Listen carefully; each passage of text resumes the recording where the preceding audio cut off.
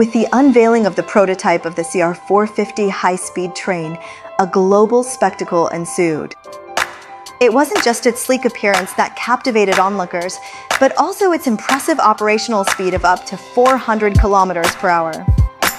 Yet, beyond the mere aesthetics and figures lies a deeper transformation within the CR450. In terms of safety, significant reductions in braking distance and enhanced operational stability have been achieved.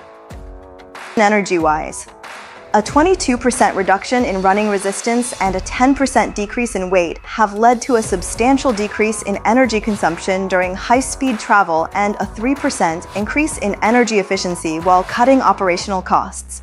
Comfort has not been overlooked either, with interior noise decreased by 2 decibels and space expanded by 4%, ensuring a more pleasant journey for passengers.